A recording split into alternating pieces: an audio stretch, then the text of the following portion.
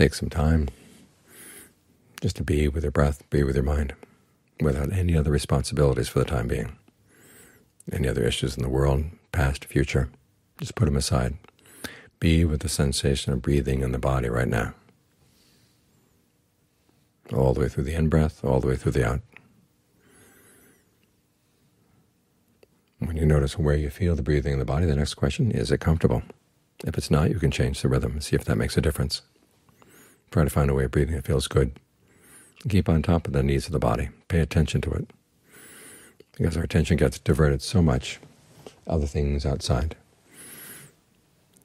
that the thing here in life that the mind depends on the most, the body, oftentimes gets overlooked.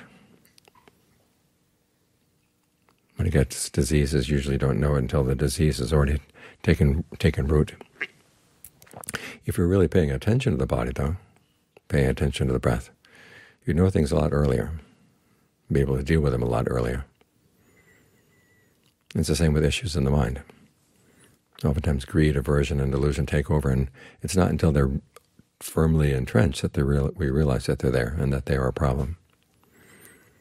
But if you're alert to what's going on in the mind, you can see these things when they come in just small doses, in beginning steps, and you can deal with them, especially if you're coming from a sense of well-being. You have to watch out for the tendency where the mind likes to be angry, it likes to be greedy.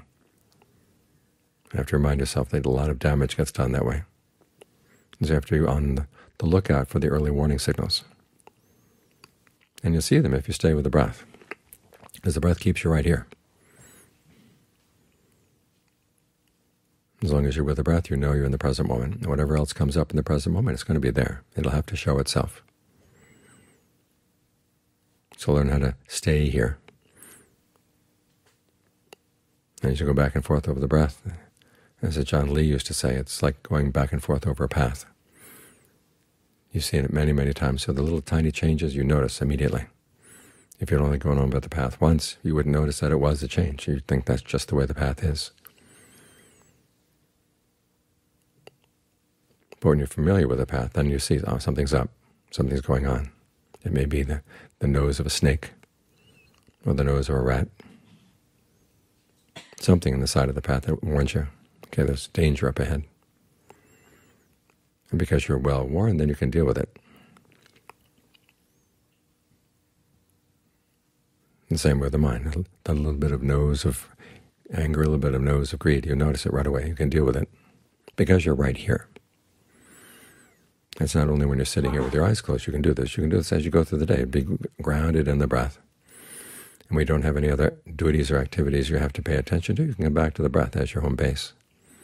And you begin to see things that you didn't see before. Notice things you didn't notice before. Because they're still weak, you can deal with them. And if they're good qualities, you can encourage them. So get to know this path really well. Take the time to look after your body, look after your mind. Those are your most important possessions right now, particularly the mind. So don't abandon it for other things that are of less value.